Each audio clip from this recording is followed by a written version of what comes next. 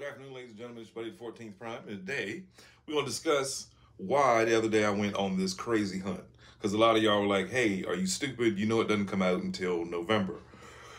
True. They always say that. They always say that. They always say, oh, it's going to drop. If I had listened to Amazon and Big Bad Toy Store and everybody else, I also would still be sitting here waiting on Gears to show up. But luckily I found it the day I went to go on a hunt for it, which was, I've had Gears for like 2 months now.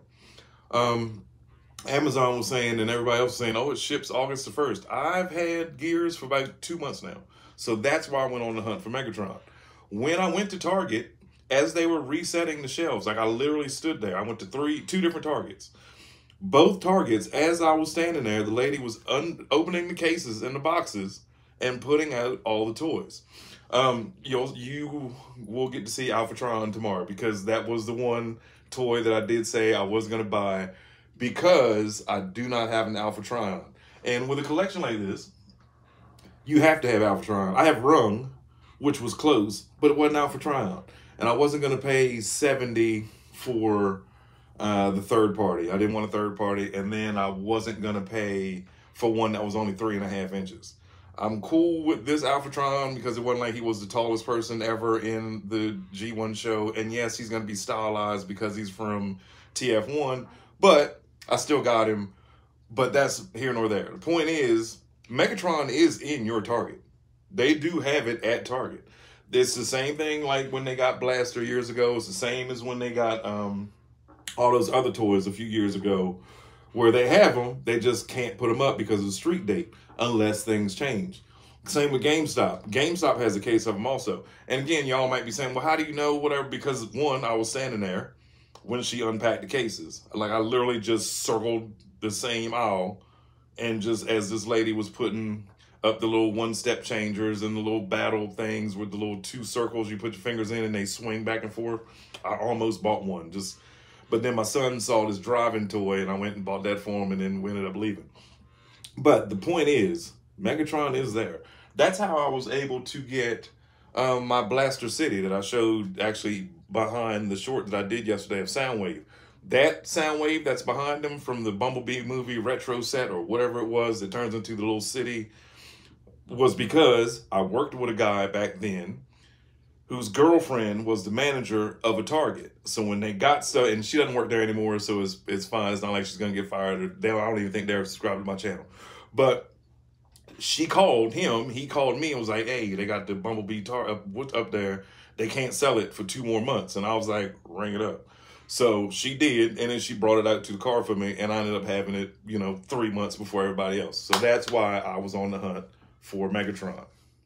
If you look at this guy, look at him.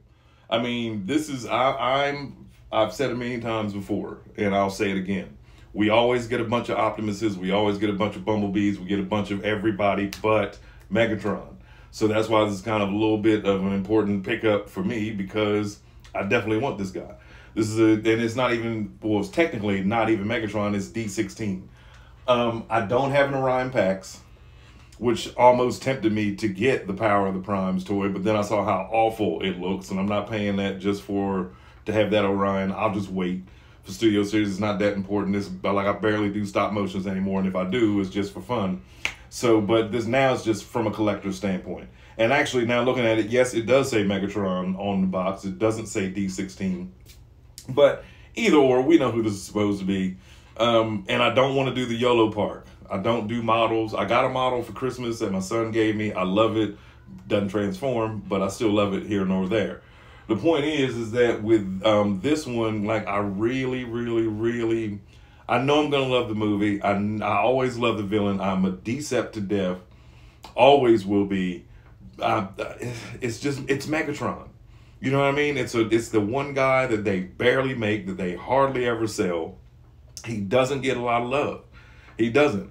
While I'm sitting here waiting on the reveal of Studio Series 86 Megatron, I'm biting my nails, hoping that they keep it, keep it 86.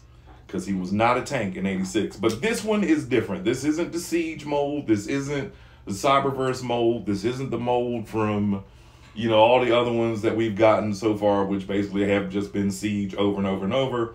It's a Cybertronian tank.